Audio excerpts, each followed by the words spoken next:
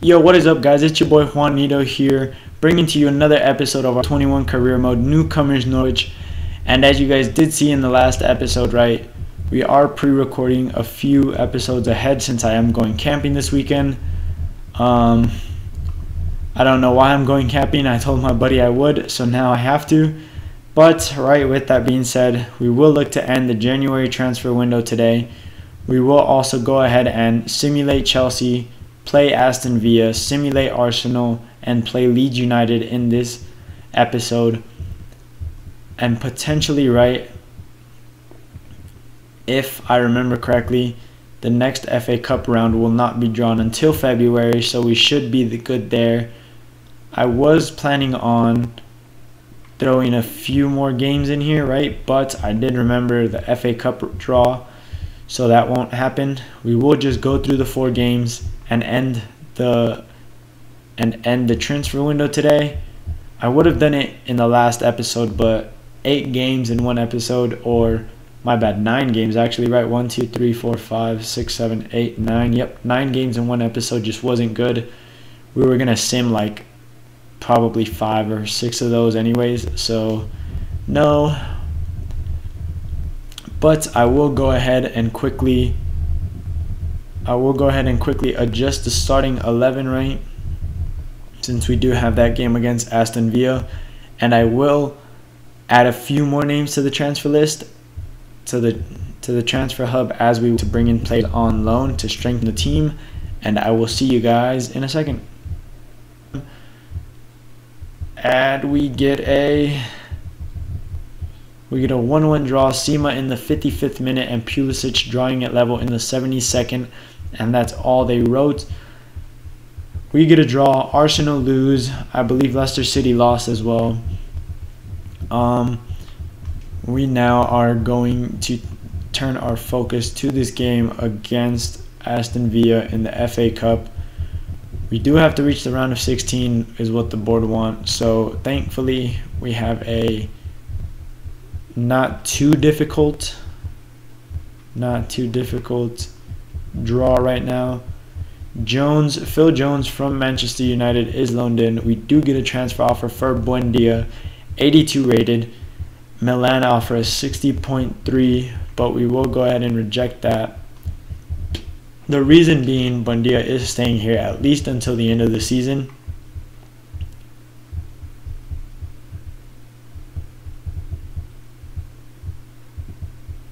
Hanley is worried that we are not looking to bring in players, as we did go ahead and lose a few. So we now have Phil Jones in, right? Phil Jones, I believe, is 75 rated. So with that being said, right, he would start over Hanley, and Pookie will now go back into the starting lineup instead of Junior. And just like that, right, we bring in Phil Jones to bring in a center back position. We will look to bring in I believe it's a right mid and a left back. So we will go ahead and try and do that now just before this game against Aston Villa, and I will see you guys at kickoff. Alright guys, we are back and we are here at the starting 11 for both teams. For ourselves, we have Van de Voort in goal, Frimpong, Givardio, Phil Jones, and Giannolis as our back 4. We are rotating since we do have tired legs from that game midweek against Chelsea. We have Alvarez and Asumkao as our CDMs, Sima on the right, Junior on the left, Buendia, Akam, and Pookie up top. Camwell was tired, so he is getting a rest for this game. He is on the bench in case we need him. Hopefully we won't though. Aston Villa start with Martinez in goal, El Mohammadi, Angles, Hawes, and Taylor as their back 4. Nakamba and Sanson as their 2 CDMs, Traore on the right, Grealish on the left, Melendo, Akam, and Barry up top. A somewhat different team from the last time we played. Grealish wasn't there last time, so he might make the difference for them. We bring in Phil Jones and Frimpong to save legs for both Hanley, who was extremely tired, right? Like, he had maybe half stamina, and Now we find Buendia through with a beautiful pass from Pukki, but Buendia can't slot it home. I don't know what's happening. I am starting off a bit rusty, so hopefully, right, we can find this goal with Sima, but it is headed back for another corner kick. Apparently, Buendia is the player to watch, so hopefully, right, he can do something here today. Sima is there. Sima did win that header, but it is just a goal kick. We're starting off on the right foot, but we haven't gotten the chance to put it away into the back of the net yet. On this kind of quick counter. Pukki now with the ball. Pukki should be putting that past the keeper, and he does. Start celebrating in front of the Norwich fans here at home at Carroll Road. Take a 1-0 lead thanks to our beautiful striker, the man, the myth, the legend, Team Pukki all the way. Let's go ahead and slot that home. Very difficult angle, but Emi Martinez just wasn't covering it well enough. And Pukki finds that small enough space to put it there. Just hard enough to make it past the keeper without him reacting fast enough. And we lead now in the 9th minute of the game. Pukki with his first goal in the FA Cup. And hopefully many more to come.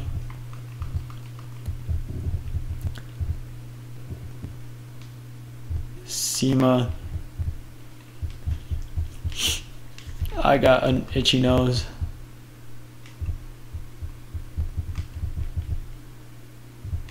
Come out, Tim Krul. Van de Voort does concede now in the 23rd minute. Melendo makes it. Norwich 1, Aston Villa 1. Terrible defending from myself. I do believe Martin Van de Voort could have done more there, but I don't know. Look at here. Like, what is that animation, right? He literally lets it go through his legs. I don't know how, but it just happens, and we are level now. We are not enjoying that. I did have an itchy nose, but there are no excuses, right? So let's go ahead and try to find ourselves the second goal of the game. Now, a couple minutes left in the half, right? Asuncao will be looking to take this by himself, but he does find Pukki through that gap now. And Pukki does put that into the bottom left-hand corner. Emi Martinez had no chance. Pukki makes it. Norwich 2, Aston Villa 1 in the 40th minute. 5 minutes just before the half.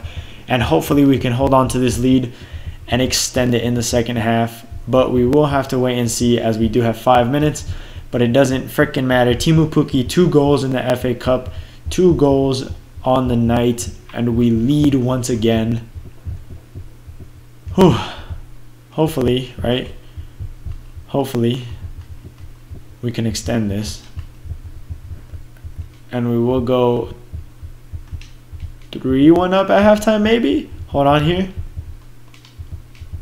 And we do go 3-1 up just before the half. 2nd minute of aggregate time. Teemu Pukki gets his hat trick. He says, "Hey, boss, I'm back in the starting lineup. Here you go. Sima shouldn't start over me." Bam, just like that, right? Pace isn't everything, he says. And Pukki now has 3 on the night and 3 in the cup. What a performance from him, proving to me why he is our starting striker. Doesn't need pace to score goals. He just needs nice assists. Asuncao couldn't get there before the defender, who gives it back to us. Pukki does find Buendia. Buendia does find Sima, and Sima will go ahead and make it 4-1 on the night in the 53rd minute, 6 minutes after halftime. My bad, 6 minutes. 8 minutes after halftime, we now lead 4-1 on the night. That should be us through to the next round. And we are comfortably in the seat once more. No struggles here, right? I will go ahead and probably make some subs here very soon. We will now go ahead and find Buendia, who finds Pukki in his stride. Pukki should be making this 5-1 on the night. 4 goals for him. And they are talking about our second leg against Arsenal, where we are winning 7-1. But it doesn't matter. We're winning here tonight, 5-1 in the FA Cup, and we get a resounding victory, hopefully. Teemu Pukki with 4 goals on the night, 4 goals in the cup now. He should be attempting to go for top goal scorer as well in this cup competition. But for now, we are focused here and now in this game, and we lead 5-1 in the 61st minute. I will now go ahead and bring on Skip for Alvarez, since we are in the process of making subs anyways. There we go. Buendia, Alvarez, and Junior and Givardio come out. Skip, Zimmerman, and Dowell come in. Trying to keep up with Jack Grealish, but doesn't commit a foul apparently. And Lago Jr. does get his goal as well, making it 6-1 in the match. 1 goal for Junior, 4 for Pukki. And just like that, right, 6-1. The fans love it, we love it. And in the 79th minute, we just absolutely are killing it. I don't know what's going on with us in this episode, but we are extremely well in form. Nobody can stop us, I believe. And they give us the ball right back. That is going to be game. The ref blows his whistle for full time. Norwich 6, Aston Villa 1, and we are through to the next round of the FA Cup. Super comfortable win. Super comfortable. And there's just no way of better saying it, right? We were the better team. Aston Villa had the opportunity to draw level when we were up 2-1, but they just didn't take advantage, and we are now through to the round of 16, I believe, in the FA Cup. Hopefully not too many strong teams, right? We do get a loan decline by Sergino Dest.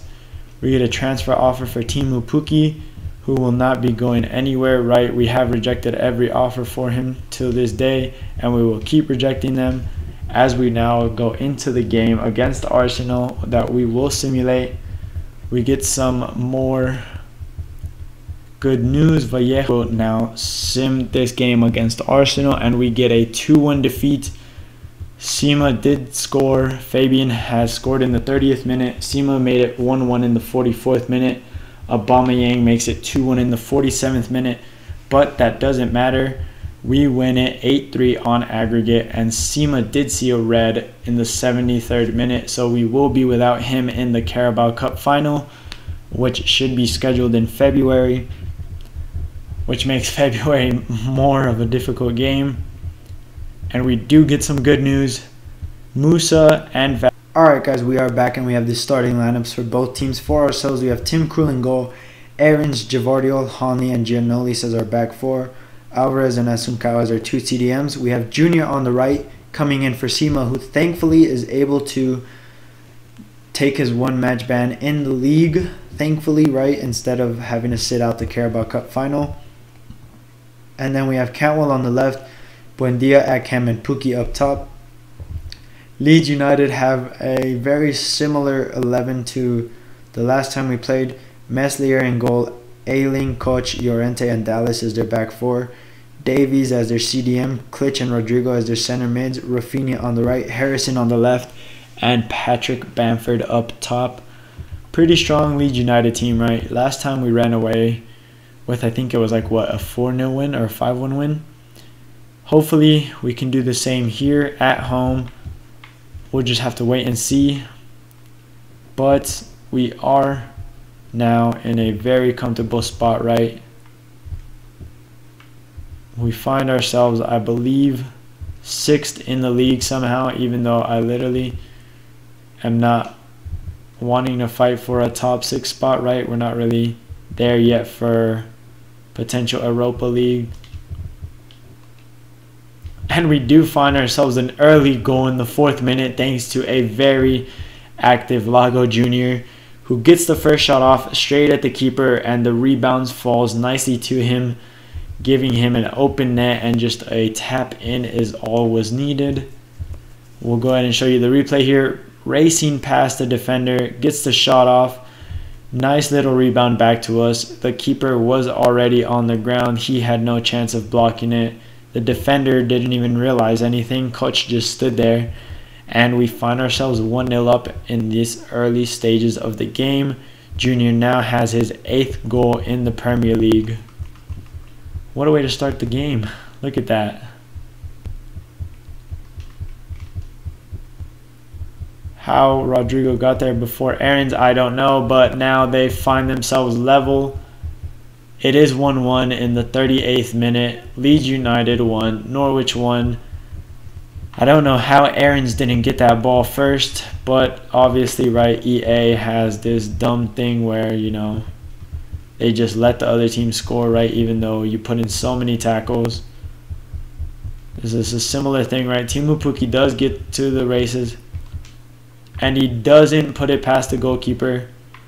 Alvarez does get in the way for a nice block there. Still have the ball on the edge of our box. Still looking extremely dangerous, and they do find themselves now 2-1 up in aggregate time in the first half. I don't know what happened, but we are now losing this game.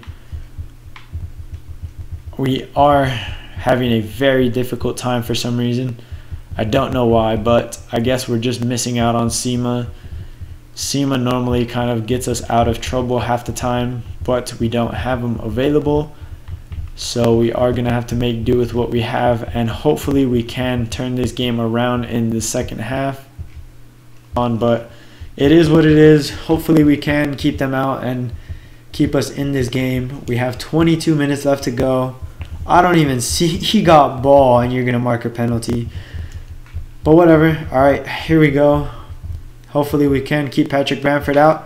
And we do, thankfully. Tim Krul diving down to his left-hand side, keeping us in this game. 21 minutes left to go. Hopefully we can find an equalizing goal.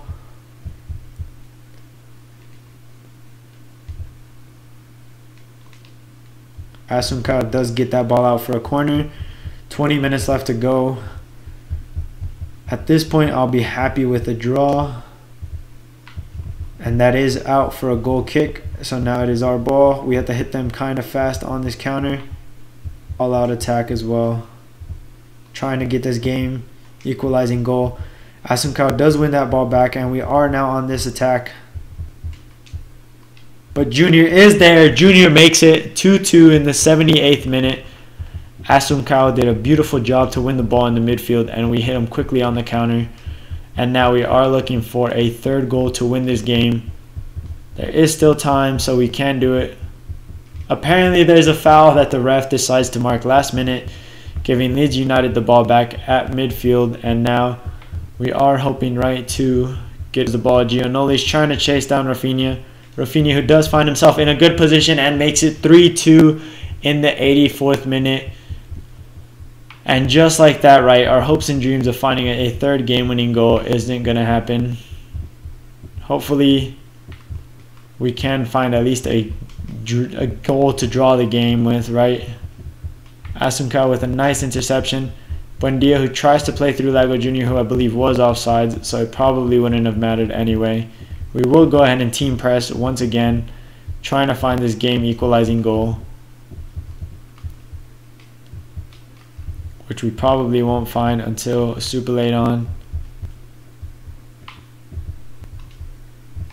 There we go.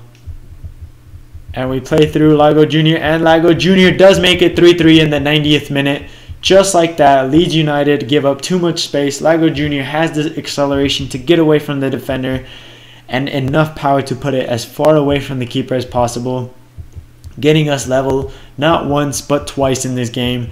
Thankfully, Lago Jr. came to play. Look at that.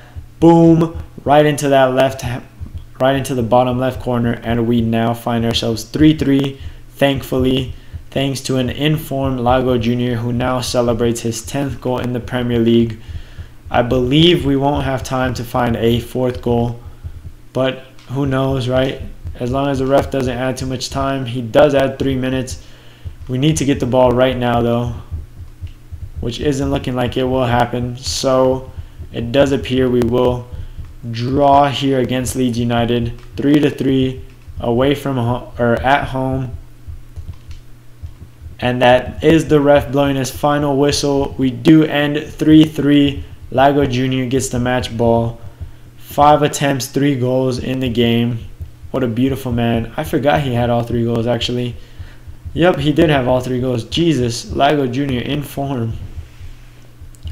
But we dropped points, very crucial points, right, that we could have used to contend for, how do you say,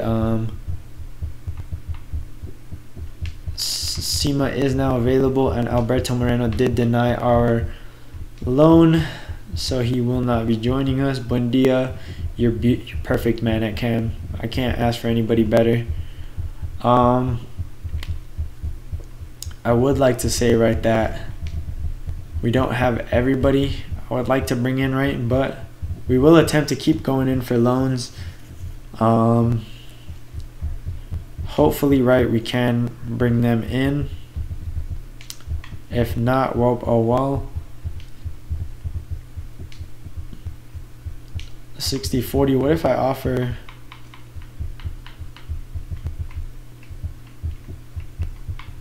Okay, 60-40 it is. We're thinking 50-50. Alright, that's fair. 50-50 is fine by me. Hopefully, right, nobody else wants to loan out their players. They did get an offer from Liverpool. That is why they don't want to loan him out. Hopefully Dest will come in and we can then add another player to the team. We are now going to simulate through the hours. Hopefully we get some good news back. Sergino Dest did reject our offer. Everton come in for Giannoulis. Giannoulis, being as good as he is, will not be leaving the club, not this late on in the transfer window. We do get a scout report back. He will not be good enough. He will not be good enough. He might just be good enough, but we can't sign him, and he will not be good enough. Just like that, right, we have our scout, the rest of our scout reports, right? He could grow to be good. We don't have the money to sign him, but we'll go ahead and leave both of them there for another month. And our final scout report sees nope, yes if we had the money, and yes if we were to have the money, but we don't, so they will stay there on the scout report for another month. As we now an hour closer to deadline day, we were hoping to move on a few players. Nobody really came in for them, so we weren't able to do much. We could still potentially go in for a swap deal, right? Giannoulis gets another transfer offer, more interest, but this time from the Portuguese side of FC Porto. We will deny that option. We will quickly head into the transfer hub and see what we can do here, right?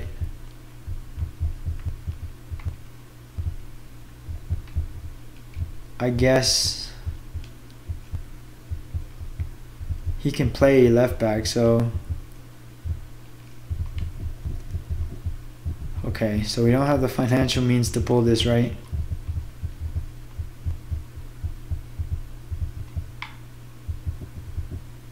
So it doesn't even matter, we don't have anything left.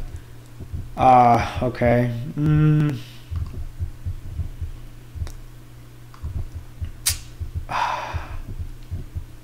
I want to strengthen the team, but not at the risk of us losing somebody important to the team. We do get an email here. It's probably a transfer offer. Buendia, interest from Inter. We will go ahead and reject that as Milan came in with a better offer. They just can't even compete with Milan. Real disappointing, but on transfer deadline day, right, in the January transfer window, we have already spent 930 million, pushing towards $1 billion, and we don't have the means to pull off any type of transfer deal unless we can somehow clear up some money quickly.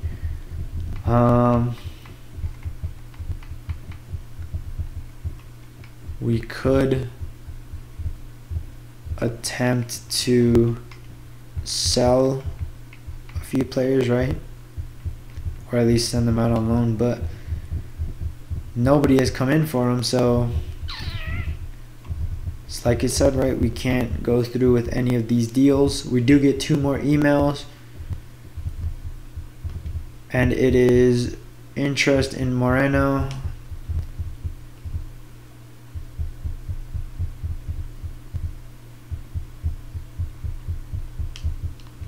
We don't have 48 hours, so it doesn't matter.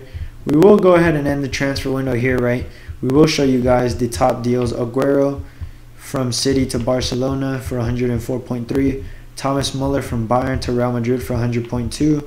And Ruben Neves from Wolves to Barcelona for 88.7. Let's see if we can't. The January, right? Can we do top deals? Can we do? So then we do that, right? And then we go to details. No, okay. So that's fine. We'll quickly show you guys what everybody in the league did as well. As we scroll to the front, right? Arsenal brought in Berardi and Leyva, sold Balogun, Xhaka, and Keita. Aston Villa brought in Arnold and sold nobody. Brentford brought in Edrada and sold nobody. Brighton brought in Perella, sold nobody. Burnley brought in Vasquez and O'Connell, sold me and Tarkowski. Chelsea brought in Nunez, Bakambu, and sold Rudiger, Abraham, and Aspie.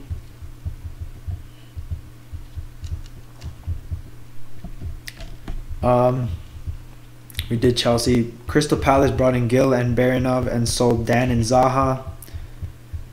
Everton brought in Lenz and sold Calvert-Lewin. Leeds United brought in Pedroza and sold nobody. Leicester City brought in Navarro and Mazraoui, sold Pereira and Vardy. Liverpool bought in Odriozola for 39.8. Somebody we were trying to get to loan in.